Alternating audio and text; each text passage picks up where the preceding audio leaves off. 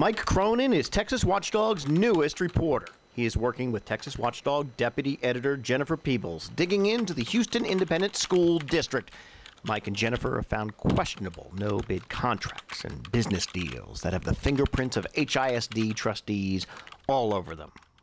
A public official, in this case on the school board, is allowed to receive a gift of a Houston Rockets ticket, for example, or a trip somewhere exotic if that person giving the gift is with the person.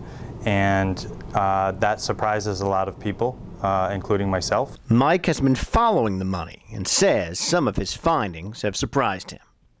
Mike has discovered that these cozy relationships between school trustees and school contractors are deep-seated and may go beyond Houston. Some of the ethically questionable actions that we are investigating are codified into Texas law. What we found in Houston on the school board is that until we started asking questions, without hesitation, board members would vote on contracts that were with businesses run or owned by friends of theirs, and when we asked questions about that, they said no rules were broken.